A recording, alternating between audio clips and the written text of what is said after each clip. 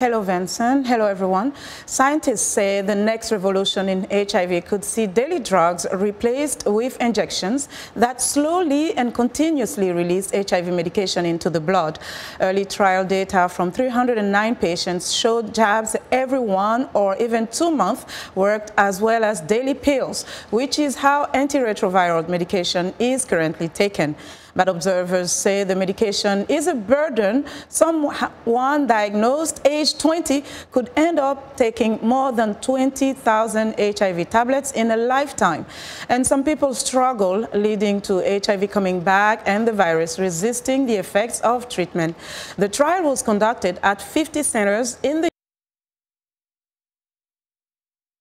Results are published in the Lancet Medical Journal showed that by the end of the study, 84% of patients on daily doses were still suppressing the virus, 87% with injections every 4 weeks, and 94% with injections every 8 weeks.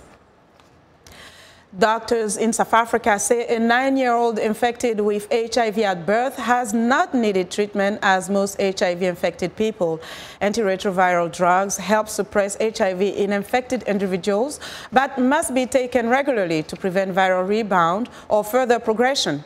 This was not the case for the South African child, whose viral load went from high to undetectable after 40 weeks of antiretroviral treatment during infancy.